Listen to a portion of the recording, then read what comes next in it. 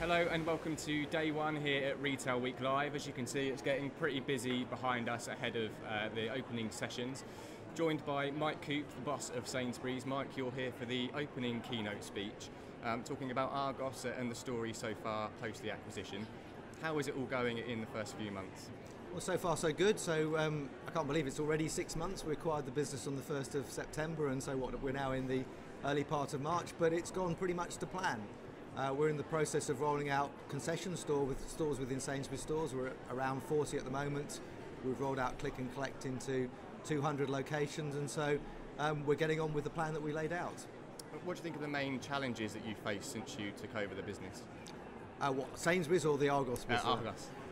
Actually, it's gone pretty much as we expected it to. You inevitably find things that you weren't expecting, but equally there are things on the upside that we equally weren't expecting. And so as we look forward, we're pretty confident that we can execute what we set out to do. And if anything, we think we can do it faster than we originally said. And you talk about the upside there. What can we expect to see coming through over the next 12 to 18 months or so? Well, as I say, we can certainly accelerate the rate of rollout of the stores. We're pretty confident we have a formula that works. One of the hidden gems was Habitat as a business. We didn't put anything into our plans about what we might do with Habitat, but actually we'll have 7 Habitat concessions in our first year in our supermarket chain, which adds a bit of top spin to the overall supermarket offer. And the other part of the equation is the financial services business, where again we hadn't factored in any synergies from the financial services business, but actually it enhances our bank and it gives us a lot of opportunity to grow our consumer credit line, and equally that has the opportunity to fuel the Argos business. So there are a number of things that we didn't factor into the original case which are coming through. So you've acquired Argos, Morrison's is tying up with Amazon, Tesco's looking to buy Booker. Who's done the best deal, and how do you see that all panning out over the next few years? Oh, we'll see. Clearly we bought Home Retail Group Argos because we thought it was a good financial transaction as well as being right strategically.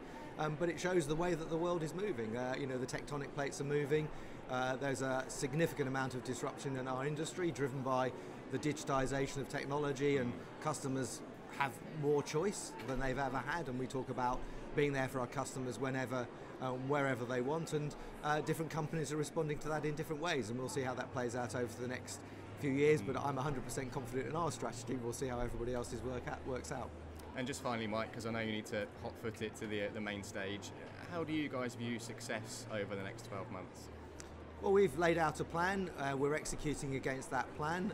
It's not just about making sure that we can hit the numbers of stores, but it's also making sure that the commercial underpin of the business is also successful. So what does success look like? Success looks like, first of all, executing what we set out to execute, and secondly, deliver the numbers, deliver the synergies that we laid out to the outside world, and we're pretty confident we'll be able to do that.